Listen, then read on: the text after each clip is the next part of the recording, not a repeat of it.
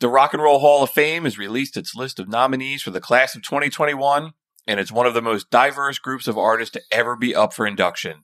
Out of the 16 nominees, 7 of them are appearing for the first time, 9 are people of color, and 7 of them are female.